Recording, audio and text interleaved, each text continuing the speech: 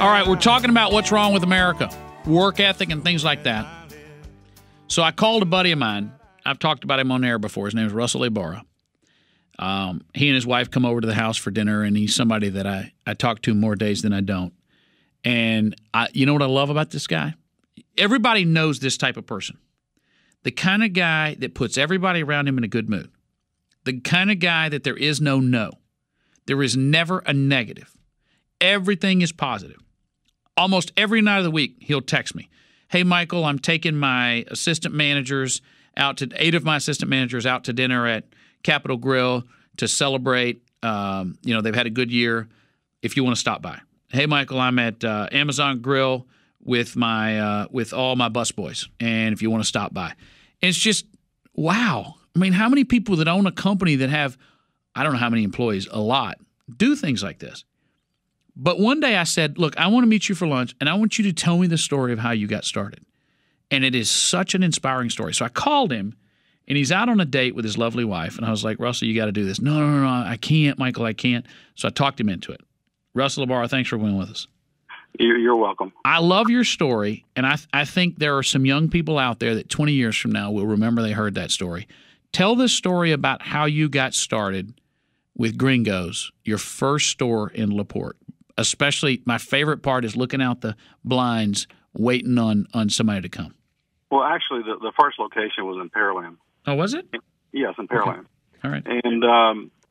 And basically, it was one of those things where I had to go back into this building that our family had owned, and we were making a payment of $4,852.10 a month. And the reason I can remember that number is because it's seared in my brain. It was so difficult to make back in that day. And I remember the day we opened, January 11th of 93, my mother's birthday, and walking over to the open sign to pull the neon string to turn on the sign, and standing there waiting for that very first car to pull in the parking lot. Now, I would have never guessed, or I could have never predicted that 19 years later we would be opening a new store off 290 with a project cost of about $4.5 million. But I'll tell you, and to put this into perspective, how far you have grown in all those years? How many restaurants do you now have? There are 9 Gringos, 1 Jimmy Chonga's with a second one on the way. One of my franchisees, Kevin Carroll out in Rosenberg, is ready to sign a deal to do another Gringos. And then we have the burritos concept. There's 16 of those with about 35 signed total.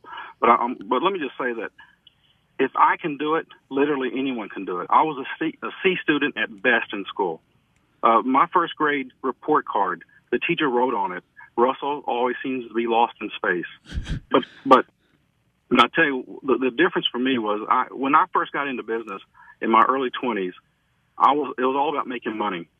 But until I had the big paradigm shift in telling me that, you know what, you don't go into business to make money.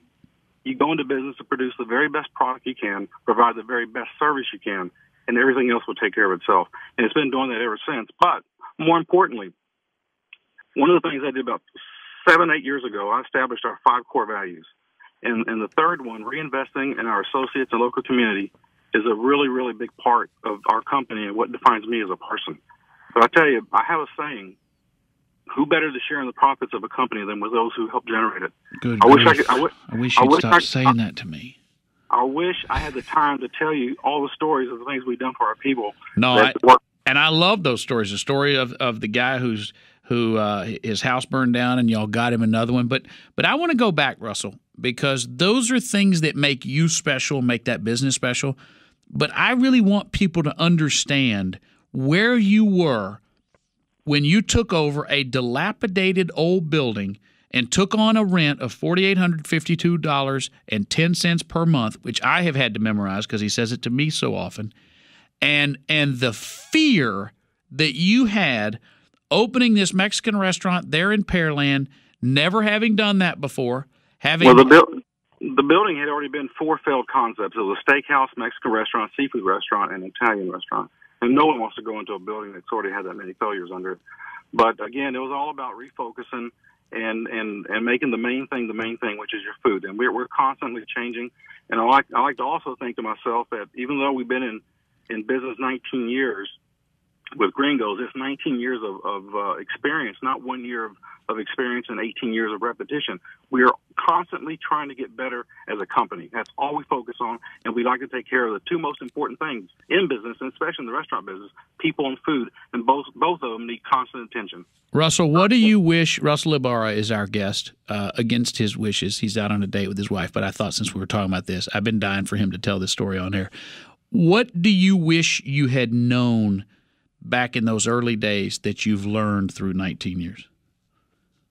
In the early days of Gringos or prior? The early days of Gringos. I've always tried to surround myself with people who know more than me, because I can't get better if I don't. And there was one particular gentleman that I hired in '96 to open up the second Gringos. His name is Joel Perkins, and he's my franchisee out in Cyprus. And when I hired him and interviewed him, one of the statements he made to me was, Russell, if you hire me, I will run this restaurant as if I owned it myself. And he had gone through some tough times in his life, and as a result, I did hire him.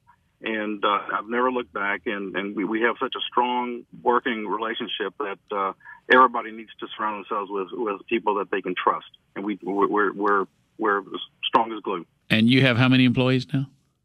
All together with the Gringos, we're well over 1,000. I just don't know the exact number.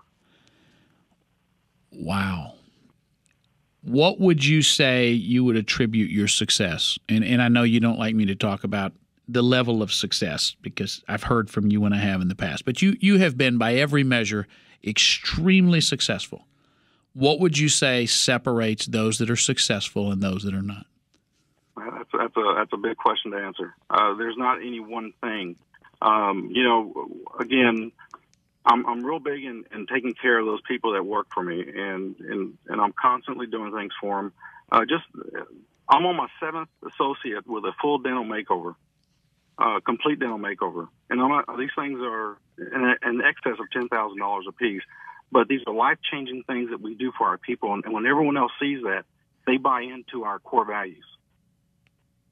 Yeah, and the employee that's going to run with the Bulls next year, because I couldn't. For our listening audience, Russell invited me to run with the Bulls, and I said, it's going to take me some time. I have to check into it. I couldn't be away that long, particularly because of when it was. And so instead, he takes his assistant. So now she's running with the Bulls in my spot, which I don't appreciate.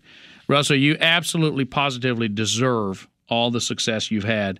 And I wish, one of my dreams is one of my many concepts, my one charity is I would love to have an institute where people like you could give speeches and mentor young people who are slightly directionless but have ambition and kind of answer those questions, because I think there are a lot of other Russell Ybarras out there, and they don't realize it. Maybe their family tells them they can't do it, and their girlfriend or their boyfriend tells them they can't do it.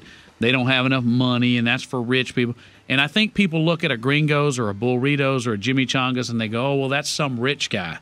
Well, it may be now. He may not admit it, but it wasn't always. At one point, it was just a guy who took out who got somebody to sign on a lease and was cooking the food and serving it and parking the cars and doing everything else. So, Russell, thanks for being with us. Thank you, Go have Michael. a fun date with your wife, your lovely wife of how many years? How many years, Russell? Oh, well. You know the neat thing about that story? Here's the American dream. Russell never went to college, but he did so well. His son went to Yale and is now an architect at one of the most prestigious architecture firms in America in New York. Ain't that America? It's a great story right there.